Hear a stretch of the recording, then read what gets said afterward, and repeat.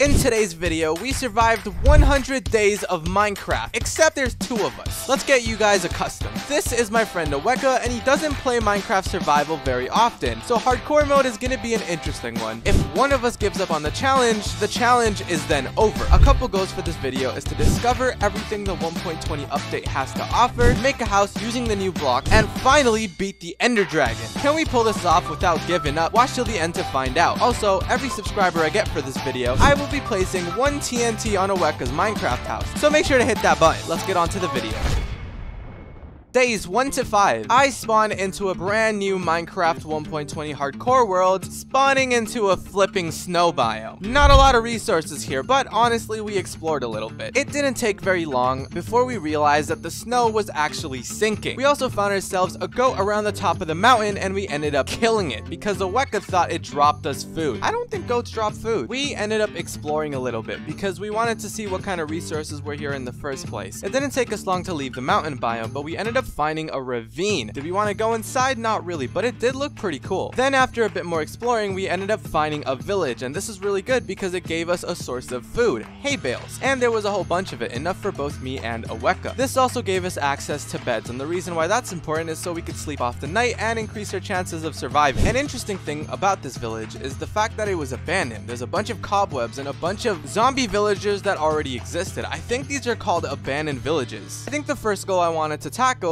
is finding ourselves a nice place to base, and that's probably gonna be the bamboo jungle. So after fully looting up this village, we began exploring in one direction. I also ended up crafting all of the wheat that we had into bread, that way we can actually eat it. After a bunch of exploring, we ended up in a bunch of different biomes, but the place that we finally landed at was this dark oak biome. This biome is also notorious for having mobs in it because the trees literally cover up the land, causing the mobs to be able to spawn in here. But despite that being the fact, we ended up finding ourselves a jungle biome, and the one with actual bamboo in it. A lot more than I honestly expected, because I expected a jungle to not have that much. At first we were a little bit confused and ended up having to search up how to actually get ourselves the new bamboo planks. But essentially, Aweka also doubted me. But this is how it goes. You would take a bunch of bamboo and put it into a crafting table, making yourself a bamboo stem. I don't know if that's exactly what it's called, but afterwards you put that back into the crafting table, and then you got yourself some bamboo planks. And it's all made out of bamboo. It's a pretty nice thing. I ended up making a door with it, and I also went mining for some stone tools for both me and Aweka. I also decided to beat some animals to death, and by animals I mean fish, but then also continued making the bamboo house. Aweka on the other hand decided it would be best to actually invest our bamboo in something a little bit more lucrative. Bamboo boats. Now they do look cool, but we don't need like 20 boats. I don't know what he's doing. I honestly think he's trying to mess with us. I'm not too sure, but then again he doesn't play this very often. So a cool thing about these bamboo boats is you could actually now place chests on them, and they kind of look like a raft. We end up taking these boats and exploring a little bit, me taking the one with the chest and Aweka taking the one without the chest, and he got a little bit jealous, as you can see here. Days 5 to 15. But after a bunch of following the river down to this big ocean, we ended up finding ourselves a shipwreck. This is where we uncovered the second thing that this Minecraft 1.20 update has to offer us: templates. Now, for those that don't know, in this version of Minecraft, if you have yourself a template, you can actually trim armor. That's right, you can add a design to it and a different color to it, making over, I believe, 1,600 different customizations to it. I could be wrong on the numbers, so just don't search it up, alright, just for my sake. But after we found that, we then started looking around for another one. I was also in hopes to find ourselves a sniffer egg, but honestly we had no luck with that, so we ended up heading back to our sweet bamboo base. Me and Aweka had an interesting idea. Why don't we do an archaeology challenge, because that's also another thing that this version of Minecraft gives us. So basically, the person to get the most from the archaeology, I think it's called suspicious sand, at the end of the video wins $100, and it gets sent to the winner of the challenge from the other person. So we began to start exploring again. We're honestly skipping a bunch of like the mining and stuff because we just want to see these new updates. So we end up in search for a desert because there happens to be an interesting place you can find this stuff. So as to my knowledge at that time, I only knew we can find them in desert wells. So we began searching for a desert well. We found a few desert villages, but really didn't loot into them because we saw that there wasn't any suspicious sand in them. But eventually we ended up finding ourselves a desert temple that was pretty well hidden, I'm not gonna lie. We ended up going into that desert temple and we found a little bit of sand on the side. When we mined into it, lo and behold, we found ourselves the suspicious sand we were looking for all along. We found a few of them, but I genuinely think Aweka broke one of them, which is really unfortunate. We also ended up getting an emerald for ourselves, which is probably the most valuable thing I got from this thing, and Aweka ended up getting a diamond. Alright Minecraft, I see the type of bias you're working with here. I am not losing $100 to Aweka. So after spending all that time actually transporting between the places, we ended up going on a bit of a mining trip and got ourselves ironed out. Simply put, despite how much we explore, at the end of the day, it'll still be risky ventures if we don't have some sort of armor. So we were also in search for a bunch of diamonds. If you guys didn't know, in this version of Minecraft, diamonds don't spawn out in the open in veins of 4. They actually spawn in veins of 1 unless they are covered or underground. And a way to bypass this is simply put, if you find an underwater cave, the chances of you finding diamonds out in the open is so much higher, and they're often like 4 or 5 veins. And that was the main strat that I was betting all my money on. Me and Aweka, we ended up finding this really big cavern, and he ends up finding a bit of an underwater area, which led to us getting a bunch of diamonds, but not enough for a full set, so we had to keep going. We ended up going into a dead end, a couple of them even, and found ourselves a skulk area. And if you guys didn't know, this is where you summon the warden, so we accidentally ended up summoning the warden when trying to get through it, and we did not engage, but it was coming really close to us, so we ended up building upwards. After continuing down that area, we also found ourselves at a mine shaft. This thing was gigantic, but it was also burning down. Aweka found a couple one-off diamonds there, and he was also doing a lot of risky ventures, as if we both don't lose the challenge if one of us dies. I don't know why he's playing these type of games. Days 15 to 20. We ended up getting quite a bit of diamonds, probably enough for the both of us, but I think Aweka got a little bit more than me, which is fine, because why would we even need that much in the first place? But then again, the armor piercing with diamond colors might look actually pretty nice. But despite all of that, we ended up getting out of the cave and ended up exploring a bit, because honestly, I grew out of the bamboo hut, alright? It's not that nice, okay? It's an okay house at best. So we ended up exploring and we found ourselves the brand new biome. And this biome is known as the cherry blossom biome. Now this biome is actually really interesting. It's pretty pink if you couldn't tell. But we ended up deciding this is the place we're going to be making the final house of this 100 days at. So I got to chopping. Days 20 to 30. After a bunch of chopping, we decided to finally start building the house. I was the builder of the group because Aweka didn't really have many building skills, but that's okay. He can just sit there and do whatever Aweka does on a day-to-day basis. I don't know. And after a whole bunch of building, this very complex house that's definitely not the shape of an L if you look at it from the top is done. The pink house. It's amazing, I know. But after finally finishing this house, we also decided to start trimming a bit of our armor since we now have stuff for armor. You know, if you really think about it, armor trimming is kind of like getting a haircut at a barbershop in GTA, but for armor, of course. Oh, nobody else thinks that? I only really had one piece of iron armor, and I decided to use it on that to see what it would look like, and I decided to use an emerald as the color, and it ended up looking like this. Honestly, I really like these armor designs. I'm really curious to see what it looks like with a diamond set of armor and a netherite set of armor, because I definitely want some netherite before the end of this challenge. Days 30 to 40. During this duration of time, we also ended up going on another mining trip and got ourselves a full set of diamond armor. Despite all of that, Aweka ended up spending some of the diamonds that he got on a diamond pickaxe, which is lucky because I don't have any diamonds anymore. And we ended up searching for a lava pool to make ourselves a nether portal. And I let Aweka do it this time around because, you know, he's obviously a professional at this game. Come on now. After a bunch of walking around, we found ourselves a bastion, and we got hella gold blocks out of it. We also ended up killing a bunch of endermen for ender pearls using this boat trick that I showed Aweka. We also find ourselves a nether castle and end up getting a bunch of blaze rods, and also kind of close into my death a little bit, but that's okay. We also ended up exchanging a bunch of that gold for some ender pearls from piglins. In the midst of it, Aweka also did kind of jump into there and almost get killed, so we had to be very careful on how we go about this. Luckily, some of the loot that we picked up from the bastion happened to be an armor template, which meant we have another pattern to then put onto an armor piece, because we need one template per armor piece to actually put a design onto. Now this one is called like the snout something something, I don't really know, but we ended up, you know, making a chest plate, a netherite chest plate at that. So I ended up using that template right on my netherite chest plate, and I think Aweka did as well. We were definitely gonna need more netherite if we wanted to see a full netherite set with these armor trimmings, so we had to step up our game. I ended up going down to the river, getting some water so I could get an infinite water source, and then ended up creating ourselves a wheat farm right next to the house and fenced it up with with some pink fences. Days 40 to 50. At this time, Oweka had already logged off of the server, so it was just me at this moment. And I didn't really know what else to do because I didn't want to make too much progress without him. So I ended up making a cherry blossom treehouse. My thought process was this: we didn't have enough cherry blossoms around the place, so I ended up getting a bunch of saplings. I then placed the saplings around the house because I was very indecisive on where to actually place this treehouse. By the time I actually placed all of them, they ended up growing up after I went AFK for a bit, and then ended up deciding where I wanted the treehouse to be. Kind of. What I ended up doing is, after getting a bunch more cherry logs to actually make this build, I ended up making a staircase to what's supposed to be the 3rd floor, but is then connected to this shrine that I made out of sakura blocks as well. I also put a bit of glowstone at the top of it to make it look really nice. Another item they ended up adding is hanging signs, and that's also another thing I wanted to do, even though it was a little bit costly and it was gonna cost her iron, which I don't think Oweka will really like. You know what? He has his own chest and he has his own stuff, so honestly we don't need to worry about it too much. Let's just get to work. And by the end of it, the treehouse ended up looking like this. I also added a bunch of fences, so you know, when you're running up there, it doesn't actually drop you off, and it had a bit of a design to it. I honestly really like it. Another thing that I think I forgot to mention is I found out what to do with those pot shards that we got from some of the suspicious sand that we found at that temple. The use of it is to make ourselves a pot, and a pot with some designs on it. And honestly, in my opinion, I thought it was really nice. It added a little bit of decoration that you can put around the house, but I may have overdone it just a tad bit because there were just pots everywhere, even if it didn't make too much sense. You know what? That doesn't even matter, okay? Because it looks pretty. I wanted to refocus on the main task at hand, and that's simply just to get more netherite, so I could honestly work on that a bit before Oweka hops on. So I begin my sheep farm. I went out and found ourselves some sheep, and I had to bring them all the way back to our house. That's also another reason I made the wheat farm, so we actually had the wheat for it. But after all of that, we brought them back to the house, and I ended up not having a pen for them, so I stuck them in a very sanitary back to that area. But in all honesty, it was worth it because we got a bunch of netherite from it. By that I mean ancient debris, and I was too lazy to do the math at the time. Days 60 to 70. This time me and Oweka weren't really talking much, and we were just kind of grinding on our own time just to get ourselves a full set of netherite armor each, and I also wanted some for a weapon and maybe even a pickaxe. So after all of this exploring was done, I then headed back to the base of ours. So now I have a couple options. An interesting thing is the recipe for making these netherite ingots is actually a bit different, and it requires us to have a netherite template, which is really annoying. And to make more of these, it costs diamonds, and I didn't have any more, so I stole them from Oweka. I am such a nice friend. What I also ended up doing is placing ourselves an enchantment table so we can start enchanting our netherite armor that we have now crafted. And by we, I mean me, because Oweka was still in the mines. I also ended up putting an enchantment on my bow, which is infinity, that Oweka ended up finding when he was exploring. And I put it on my bow even though he was saving it for himself, I'm pretty sure. Oweka ends up getting back and puts his netherite armor on as well, alongside with enchants. Upside to mine is that my boots had feather falling, but I had a mixture of protection 1 and protection 2, while Oweka had full protection 2, which was honestly a W. But before we knew it, we actually ended up on a bit of a fatal mistake and an error on our part. We didn't explore enough random structures because we didn't have any more templates to put onto our armor. So now we just have the basic netherite armor sets, which is lame. So we set out on an adventure to find a bunch more structures and get ourselves these things called sentry armor trims. My main goal was to find these things called pillager outposts, and we found a couple of them. We split up for this process so that we didn't end up getting two of the same things. After a while, both me and Oweka ended up finding the same one, which is literally what we tried avoiding, but it didn't work. But lo and behold, it was actually filled up with a bunch of pillagers out to get our heads, so we had to eliminate them. And we finally made it to the top, and our luck just went crazy because we ended up finding nothing. Absolutely no templates within this chest, so we had to split up. Day 70 to 80. So after doing a bit of research, I also found out that pillager outposts are a semi-rare structure, generating every several 100 to a couple thousand blocks. So we had a lot of exploring to do. After a whole bunch of time, I finally ended up finding a pillager outpost. I completely ignored the masses of pillagers that were out to kill me, and I went straight up to the top to check out the chest. And lo and behold, we found ourselves our first sentry armor template. But we also ended up finding another one. And finally, at the very end, Oweka ended up reuniting with me because he got all 4 that he needed, and I only needed 3 in total,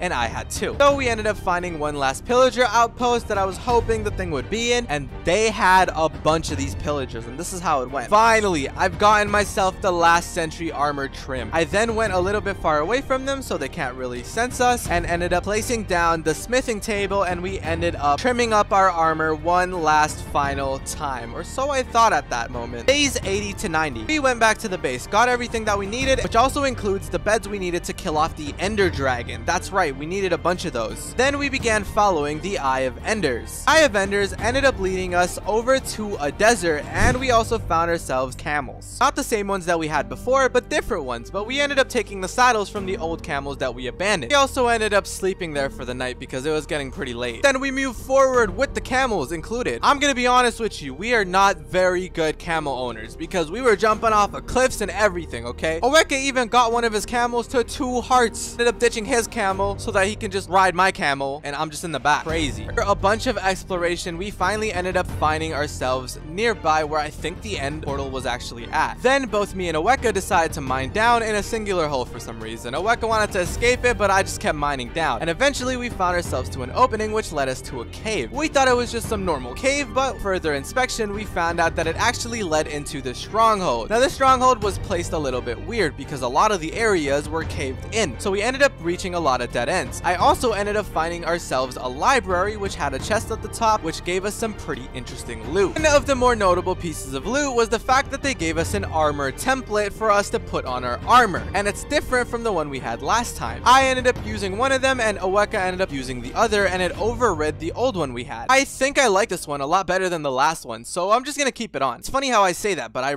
literally don't have any option because I don't have any more templates, but that's okay, I guess. Continue to explore. I also end up finding myself some ender pearls within some of the chests while exploring, and after a bunch of exploring, we ended up missing a bit of a corner. We turn that corner and find ourselves at the end portal where I get jumped by a silverfish. Typical. At this point, we're kind of just mentally preparing for the fight, but we should be good to go. I normally kill the ender dragon with just diamond armor, and this time around we have netherite armor. So what am I really afraid of? He gave me some of the beds he had left over from the nether mining trip, and I think I was all good to go is what I would have said if I was actually good to go, but in reality I was nowhere close. See, I kind of forgot to bring myself a bucket of water for clutches, and this is no simple thing to forget because I don't have any means to get back down if the dragon hits me except for ender pearls, and I don't know why I didn't think about it, but I could just farm endermen there. I didn't do that. In the moment, I don't know. I guess I was thinking of other things. Last, we ended up killing the ender dragon once and for all, but at what cost? My life. Subscribe if you don't want nightmares.